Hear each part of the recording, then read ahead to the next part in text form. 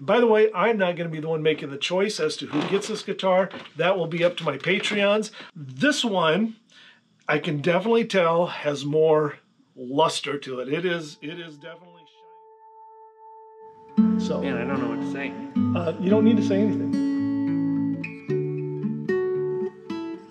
Oh my goodness, that is gorgeous. Oh my goodness, that's amazing. Wow, that is beautiful. If you'd like to follow the process of turning a block of wood like this into a guitar like this, then you've come to the right place. And if you would like to see me give this guitar away, click subscribe, hit the bell.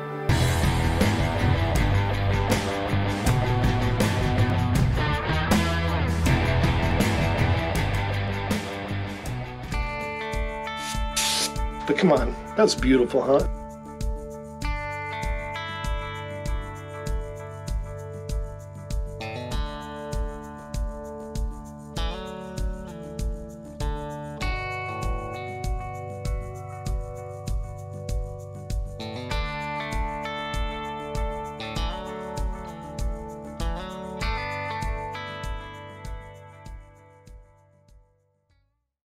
Now when we add the clear coat, it's going to cover over this and give it all that same gloss look to it, a high gloss, and I think that's going to really bring this together to make this back look amazing.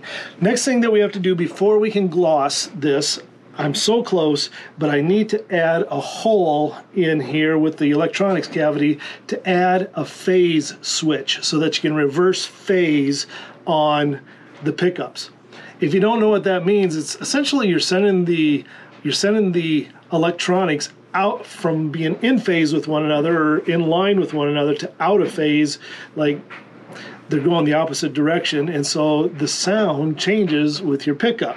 So we're going to add a phase switch into here. To do that, I'm going to start with a smaller pilot hole through the backside so I can see where I need to be. It'll come out the front, and if it does chip a little or anything, that's okay, because I'm going to be coming back through with a 1/4 inch larger drill bit, and I will do it in reverse so that I don't chip out wood.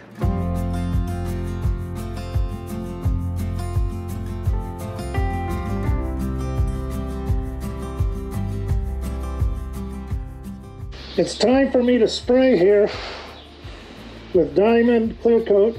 Even though I've got good ventilation, still going to wear a respirator for small particles. You want to wear a respirator with this stuff.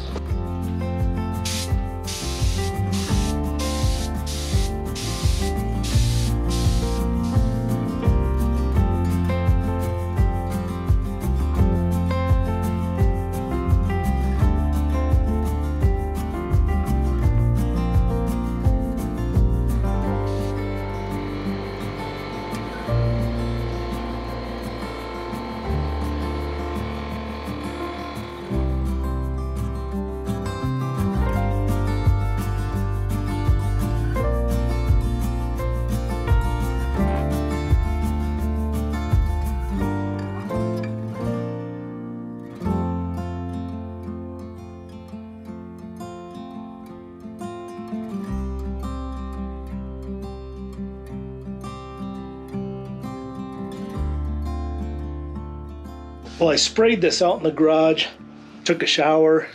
Man, that stuff just really stuck all over me. But boy, is it looking good. This is actually a couple hours dried, so it's looking really nice. After 24 hours, I will lightly sand this with about 800 grit sandpaper, and then I will spray a light coat, and then I'm going to use gold fleck to sprinkle into this front surface just lightly. Not going to overdo it. At least that's the plan, unless I accidentally spill it.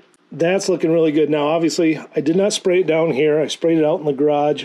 I used a respirator while I was working on it, so that would be good. But boy, it's just, yeah, that's that diamond finish. This is just the initial coats. So I'm pretty thrilled about that. That's looking good. Now I want to take you upstairs and show you the yellow guitar. I've started clear coating that. Clear coating that with the Dupli-Color clear coat, but I'm using the Pearl Dupli-Color clear coat on it. So when you first look at it, it just looks yellow, but then I'll shine the light on it and it comes to life. All right, so now in the spray booth is the yellow guitar. Here's the back, and like that, it's just looking yellow, but if I start to shine some light on it, notice what happens. Hope you can pick up that sparkle. That's gonna look nice. Wow. Gonna be giving this guitar away, so if you know somebody you would like to nominate to receive it, look in the description down below my video, and it'll tell you my email address, and just I want to hear why you would like to see them get this guitar. So this is the back side. I can show you the front. I'll flip it over here once. So these are just the first coats of clear coat on here. I need to get a lot more, but look at that sparkle in that clear coat now. See, that's going to be pretty cool looking. I like that. The clear coat spraying of both of these guitars took place yesterday. This one has been sprayed with the Dupli-Color 1K Clear, and this is a gloss pearl finish. The fun thing about this, even though it just kind of looks like yellow, I don't see if you see any sparkle in there right now. And then this is the diamond finish. Now, by the way, what you are looking at is the first coats. So you're going to see little pits and stuff, and obviously it doesn't look like a finished guitar because it's not. These are the first coats that are on it. I will wet sand it. They will get sprayed again. I'll wet sand it. It'll get sprayed again, and then wet sand it and get sprayed again. So it will go through a series of at least 3 different times that I will do that. This one, I can definitely tell, has more luster to it. It is definitely it is definitely shiny. That glossy glass-like look is gonna come out. I can see that. This is nice. This actually has more coats. This has more coats of this than this one has of this. In fact, this one has only been sprayed twice in one of the settings. This one has had 7 coats throughout the day. So 2 coats, 7 coats. Difference between those two, and this is definitely looks thicker, it goes on different, it lays out nicer. And as far as drying, it's been 24 hours. They're both dry, they're both ready to be wet sanded and then do some more. But it's kind of fun trying this diamond. I'm already just thinking, I like the way this turns out here. I guess we'll see all in all when we get to the very end of it. But this pearl of this, I like that too. Turn in your nominations for this guitar, this yellow semi-hollow, my X-Horizon is what I call them, this X-Horizon guitar in yellow. I'm hoping this will be ready to give away in the next month. And by the way, I'm not going to be the one making the choice as to who gets this guitar. That will be up to my Patreons. I'm going to pass on the information to them, and then they will vote, and we'll see who gets it. Now I'm going to be wet sanding this guitar with 600 grit sandpaper, pushing pretty lightly. I actually prefer, at this stage of the game, I would prefer to use 800 grit, but I'm having a harder time finding 800 grit sandpaper now. I used to be able to get it at Menards and Lowe's and Home Depot. This initial sanding that I'm doing after these first coats is not really a leveling sanding. This is more of a scoring the surface sanding, meaning I'm just scratching the surface so that the next layer has something to adhere to, and it adheres better to a surface that has been just roughed up a little bit with some sandpaper, or if you're using steel wool, you can do that. But you just, I'm not really doing this to level it, so I'm just doing this to more scratch it up a little bit. Here, let me readjust. I'll finish this quick, and then I've got to do the fretboard. And then I'm going to tell you what we're going to do with this next level of spraying. All right, I've got this thing sanded and ready for another clear coat to go on it. Now, between these next clear coats, I'm going to put on one thin coat, let it get a little tacky, and then we're going to start to sprinkle some gold dust onto the face of it. Just a little bit here and there, some gold fleck in the surface of this. And then we'll be spraying more over top of that. I am right now just about in that 24-hour mark, and according to the Diamond, it says it's preferable that between the major coats that you're going to be doing, that you do it within 24 hours while it's still soft. You can expect the surface to be completely hardened after 48 hours, like it's full capacity. So that's where we're at right now. And apparently there's people in my house that think they need to wash clothes and have clean clothes. So if you hear a dryer behind me, that's why.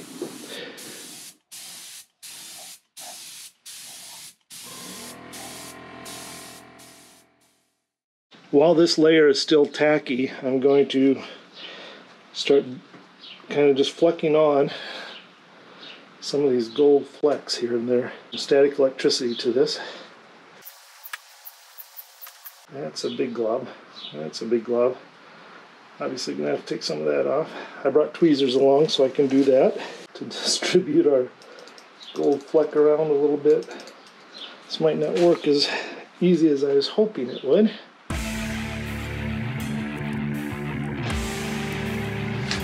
Kind of expected this to be a little bit more dusty-like than what it is. It's got a lot of static electricity to it there. Let's see, what do we think? Seriously, guys, what I pictured was pixie dust falling on here. I was expecting this stuff to be much more dust-like, and it was bigger chunks. The big problem was that there was so much static electricity with them that it just stuck together, and no matter what I used to touch it with, it would just kind of clump and stick and static. All that to say, I'm going to be sanding virtually most of this off. The other thing that happened is when I started spraying, it wasn't too bad out. Then the humidity rolled in, and I can see that it affected this top layer, which again, I'm taking almost all of it off anyway. So I'm going to let the clear coat harden, and then I'm going to wet sand it again and see where we're at with it. Now, if I totally don't like it, that's one of the reasons why I put another layer of clear coat on ahead of time. So I could just sand all the way down to that clear coat that didn't have that part of the gold in it. At this point, I like better what I did on purpose, like the lines and stuff. I don't know if it's like a little OCD or whatever, but it's hard for me to just have random. And maybe I just need to have random and let it be. I mean, there's a lot of art that has randomness added into the design. And so I'll take a look after I sand it when it's hardened, and then we'll go from there, see what we think. Gold into a clear coat, a little more challenging than I thought it might be. Well, I started off at 400 grit sandpaper trying to get this off, and then I went to 320, and it was still taking a lot. So I'm actually going to go to 220 on the orbital just to get this flat surface stuff off, and then we'll go back down and work on it by hand for the edges and stuff. The back I didn't do like this, so I pretty much just need to worry about this front, and then I'm gonna have to sand off what I got on the fretboard here stuff. So.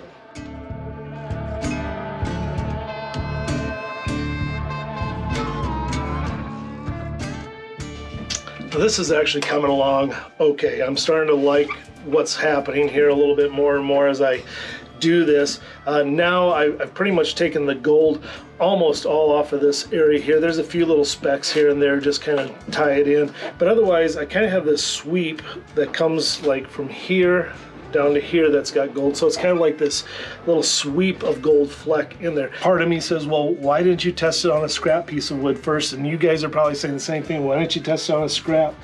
Well, because it's 24 karat gold. You don't want to waste it because you don't get very much for a lot of money. What are you going to do? You're going to try that on scrap wood and toss it?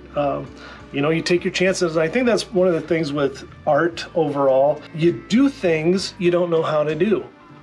You try things that you've never done. That's how you learn. And a lot of times it's going through those difficult, hard things that you don't know how to do that you kind of figure some things out, and all of a sudden it becomes what you were dreaming, if you can make that happen. And so you know, I'm getting this to be a little bit more like what I was thinking, and it's coming together, and I kind of see it kind of and develops as I go. I didn't get pixie dust, I got cloudy with a chance of meatballs. Boop, boop, boop. But I was thinking about using a very fine like tea strainer or skimmer that you would use for food to skim off the top of the oil or whatever, which is a really fine like screen, to put the gold in that and then kind of like hold it way up and brush it and see if I can get little pixie dust and no more cloudy chance of meatballs.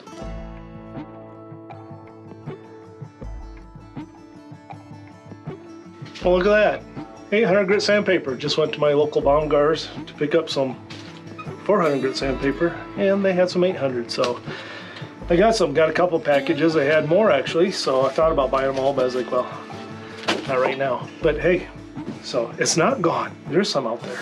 If any of you have been paying close attention and notice that I've been spraying over the frets for these first few rounds of spraying, it's true, I did spray over the frets. I've just been doing some reading stuff and read about a couple of fairly well-known guitar making companies that's what they do. They just spray right over the top of the frets, and then they'll let the strings just wear off the thin layer that's over the fret.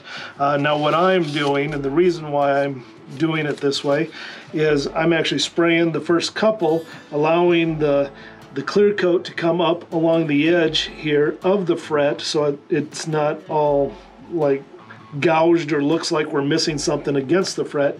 But doing that, and then I'm actually sanding off. I'm with 600 grit sandpaper sanding off the fret, sanding that off of there, and then I will have to obviously go all the way to polishing it later on when I polish the rest of the fretboard. But now I am going to put a very thin piece of tape just right over the very top of this, and I still want the sides, the edges, that corner there, to be able to get a little bit of the clear coat in as well. And that won't make any difference for later on if you want to take the frets out or do a fret change someday, sometime. And these are a gold fret as well.